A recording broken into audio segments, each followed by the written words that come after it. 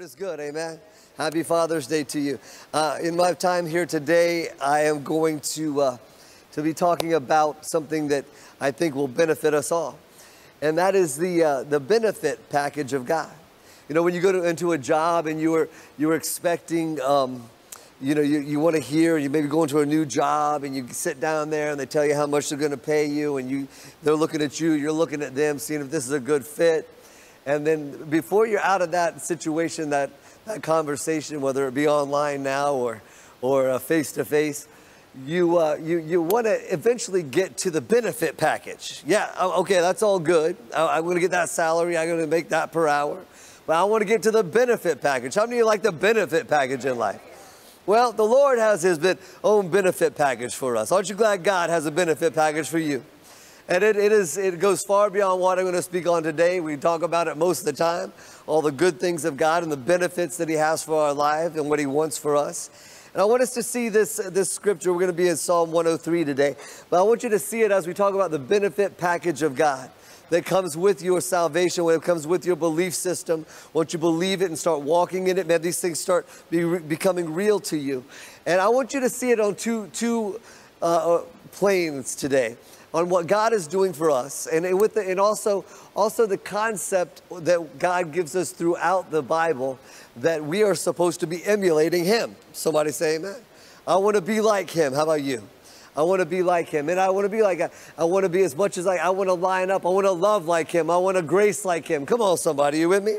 I want to learn from Him, and what His Word tells me I can be more like that. And the Lord likes that. That's what He wants us to do. That's why He tells us the things in the Word of God, so we can be more like Him.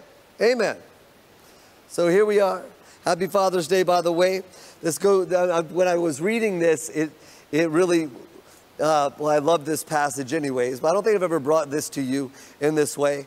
And I want to just, on Father's Day today, I want, as fathers, as leaders of your household, as women, as you're in your household, as you are leading and doing, I want you to see these things as things that you can do in your house as you're raising children. You know, I'm proud of my dad. My dad is an awesome dad. Dad, you've been a great father. And you are not just been, you still are a great father. And he said is my biggest fan. He's always said that in my life. And I know that and I feel it.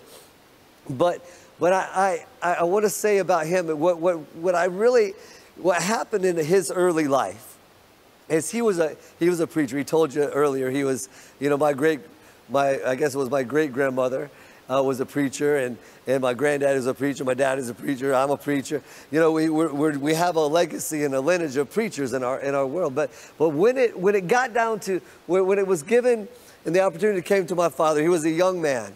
And he was a young man in his early 20s, and he and my mom were married way early. How old was Mom when you married her? 17? 17 years old. My dad was, how old were you? 21. And they went directly into the ministry, and they were preaching, and they were under where the same denomination his dad was in.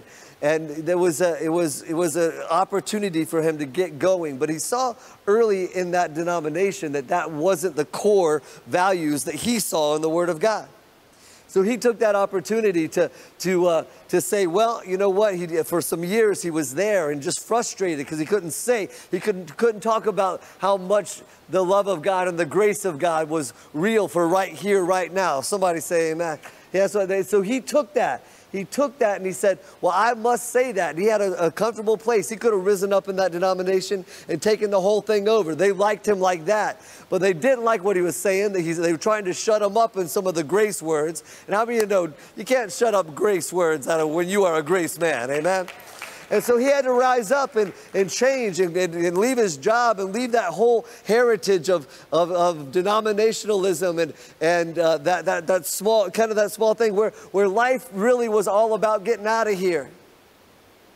And God touched his heart on how to really bring that grace and love here today. Isn't that a beautiful thing? That's my father, Dr. Linkous. Yeah. So out of that, I want to say this. In Psalm 103, and these are things that I want you to feel that God has given you, and also that He has made you to give to your family and to everybody you know, because we're in this thing together. Somebody say, I'm in it together. Praise the Lord, O my soul, and all my inmost being. This is David talking, by the way. Praise his holy name. It says, praise the Lord, O my soul, and forget not all his benefits. Here's your benefit package. Forget not all of his benefit, your benefit package. Do not forget about your benefit package. When you're in that, we want the benefits. We need it. God knows that we need it. And I have 5 of them I'm going to deal with here out of this segment. It says, who forgives all your sins. What are the benefits that God gives you? And thank you, Jesus, because you can't get this done yourself. It takes a God to do this for you. He says, he forgives all your sins, all your sins. You're like, well, yeah, maybe he gets to some of them, but I got a few I wonder if he has trouble with. No, he doesn't have trouble with those. God's got it all covered. He forgives all your sins. Somebody say all your sins. Because of all your sins. That's what the blood of Jesus takes care of it all. His righteousness that he has and our belief system in that and what he did on that cross for us takes care of that. He forgives all your sins. All your sins. That's a first benefit. That's a pretty good one, isn't it? Now I'm going to deal with these on two wavelengths here. First of all, what God does for us, and then what we can take for this and to be that for others. So as fathers and as mothers and as people in the household that are raising up people, it is important to understand this. Number one, this is how God is. This is how I want to be. This is how God leads. This is how I want to lead. This is how I want to do in my household. So there's nothing that anybody could do in my household that I do not forgive them for. I don't hold grudges. I don't hold things. I'm a pass-through kind of guy. The Lord has taught me over time and I've been able to bring that to my household, that there is nothing here unforgiven. There is nothing here unforgiven that I'm holding on to, that I'm stressed out about all the time, that I'm going to lash out on you about. There is nothing unforgiven. I'm not good at everything. I've been a good father, I believe. You wake up on Father's Day, you're like, well, how did I do? You know what I'm saying? Well, to me, I'm proud of many, many things I did. There's things that I wish I would have done differently, things I could have done better. But I tell you what, the things that I know from the Word of God. How many of you know that God taught me how to forgive every situation? Many things against you, He's taught me how to do that. I'm pretty good at that one. And look at this. Look at number 2. And He heals all of your diseases. He heals. How many of you know the Lord heals all your diseases? You know, diseases of the mind, diseases of the heart, diseases of the body. The Lord is your healer. Not only that, but He's called us. He's called the church to be healers in this culture. In this life right here, right now, we must be healers as well. We must care that somebody is hurting in their mind, in their emotions, in their heart, in their body. We must be people that go to them in faith and raise them up and say, you don't have to think like that. Your heart can be bound back up, because Christ said He is the binder of the brokenhearted, and He brought me here. He brought me here to tell you about that. Whoever you get in contact with, you show up to be the solution of a situation, because first of all, you're a person who's not, first of all, holding anything against them. You have no hurt in your heart about it. You've let it go. Now you're ready to go ahead and get busy about what their needs are. Amen? Gotta get busy. Gotta get busy about this. I want to heal people's hearts, mind diseases, heart disease. Let's get up in this and get something done with it. God wants to use you in that way. Who redeems your life from the pit. Aren't you glad that God redeems your life from the pit?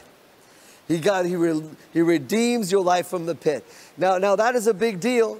That is a big deal, having your life redeemed from the pit. And you need to be. You got to realize it. And today I want to tell you, if you're in here, you're out there watching, listening on radio, watching on the internet, listen, the Lord will redeem your life from the pit. You have to let Him do it. You have to truly let Him do it. Understand that He wants you out of whatever situation you've gotten yourself into, or whatever situation you were pushed into or born into. Maybe it's been a pit. I tell you what, the Lord is here to raise you up out of that thing. He's here to redeem your life from the pit. And not only that, He says, not only that, I'm not going to redeem your life from the pit. I am going to, He says, I'm going to crown you with love and compassion. You know, it's just a way of thinking and doing that God has given us access to through the Word of God. And I want to be a man like that. If I see somebody in a pit, if I see somebody in my family or my friends of mine in a pit, or a churchman in a pit, a place where they can't get out. You know, a pit is a place that you can't get out of yourself. You have to have somebody reaching to you, and God will use you to help bring people out of a place of hurt, of unforgiveness, of situations, of circumstance that got them there. But you are a person that God has put on this earth to help them out. To help them out of there, to give them that hand, to bring them to the solid ground, and to do exactly what God did, to crown them with love and compassion. To love them, right? You know what I'm saying? You know, the world would say, well, you get maybe you get them out of the pit, maybe you get them out of the pit, but they're going to get a good scolding too. They're going to get a good scolding too. And like, no, man, that's not how God said to do it. That's not how God said to do it. He said, I'm going to get you out of the pit, and right there, knowing you've been in the pit, no matter what got you in the pit, I'm going to crown you with some love. I'm going to give you some compassion. Somebody say amen. I'm going to do that for you. That's how our God works.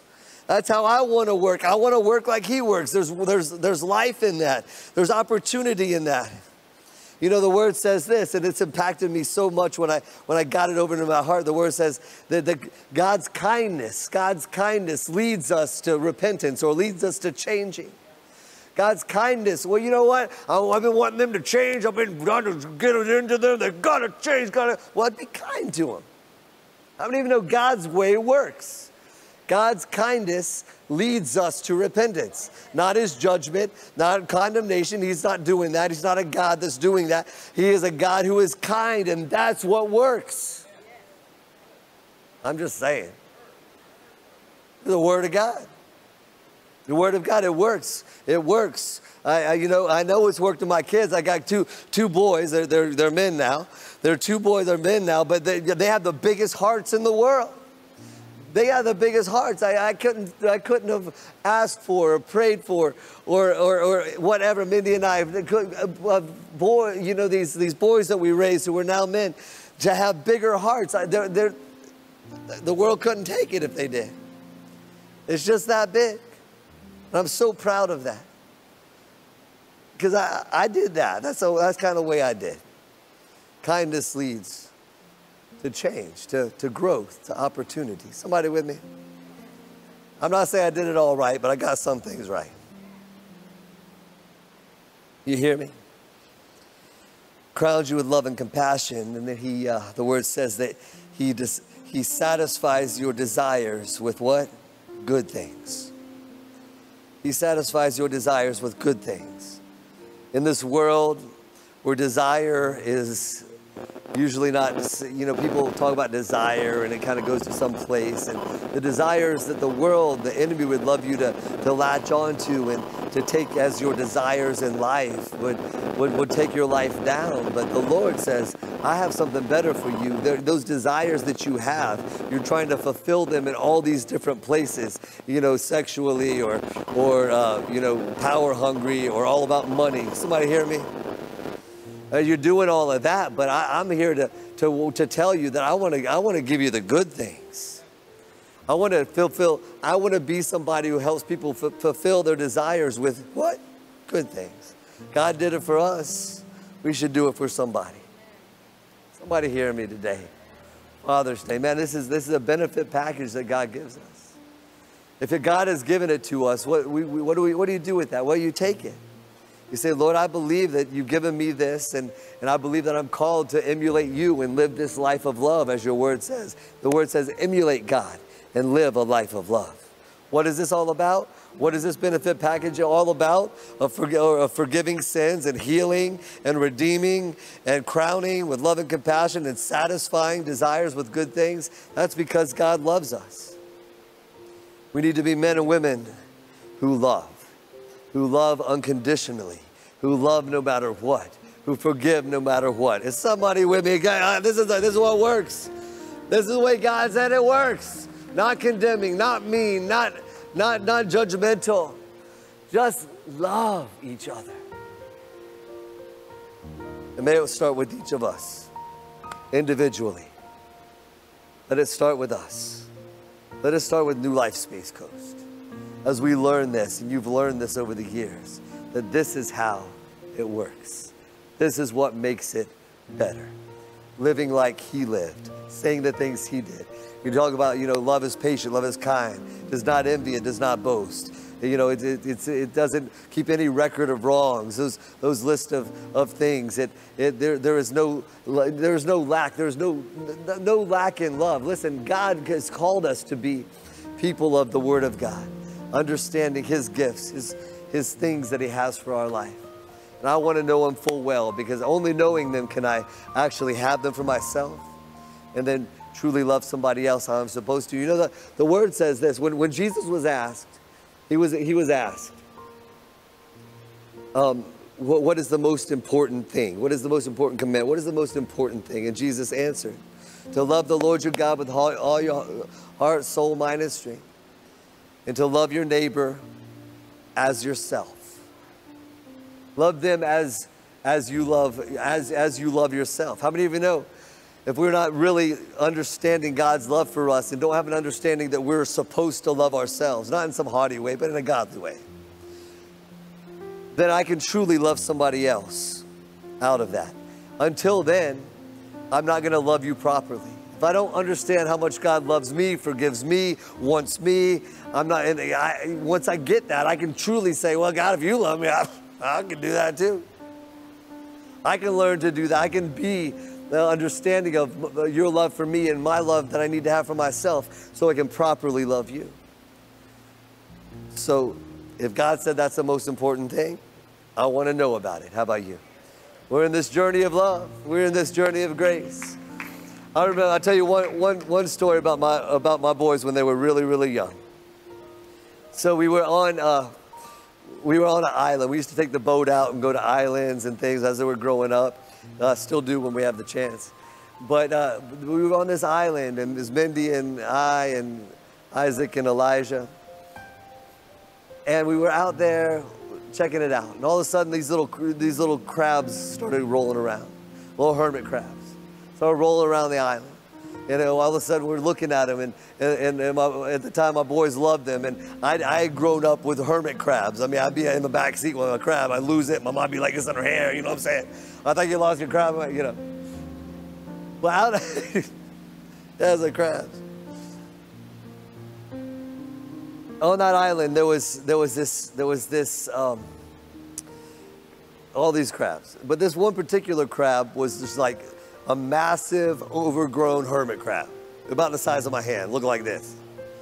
And he had this shell that he was living in. It was a lot like this. And that shell didn't fit this crab anymore because he had outgrown this shell. And we see this crab coming up, and he's just so huge and ugly. And he's walking in this thing, and my boys come up, and they're like, Dad, that crab needs a new shell. And so they started finding different shells, some bigger shells that would more fit this gigantic crab. Started putting it around him. We were all hoping he would just find his way and go right in it. Would you go get in that bigger shell? There's better things there. There's more things there. It's a better way to live. This looks uncomfortable. There's something bigger and better for you. And at that early age, I just saw their hearts just going, this isn't right. It reminds me of the story of Abraham. It was Abraham the father. It reminds me of the story of, we were hoping he would go into that bigger shell because we knew there was more opportunity in that shell. Abraham was inside, the word says, when he started giving him the promise about being father of many nations. And he was inside in his own place that he had built with his own hands. And the Lord called him outside. He said, get out of there for a minute. I want to show you the real. I want to show you the real. Aren't you glad God shows you the real? He said, I want to show you the real. And he said, look up in the sky. You've been in that place too long. You put that roof over your head, and those four walls are closing you in. Come outside. I want you to look up. This is the kind of promise I want to give you. I want you to count the stars if you can count them. Obviously, you couldn't. There are thousands and thousands and thousands and millions of stars, and they couldn't even count them. But he said, that's how your offspring's going to be. That's the promise I have for you. But you have to get outside of the shell. You got to get outside of the wall. Somebody with me today. So your vision can really be what God's vision is for you in your life, in your family, in your friends, with your friends, in your own personal walk with God. So let's go ahead and get out that shell. Let's get out that wall and see what God really wants us to see. Somebody say amen. God bless you guys. I love you.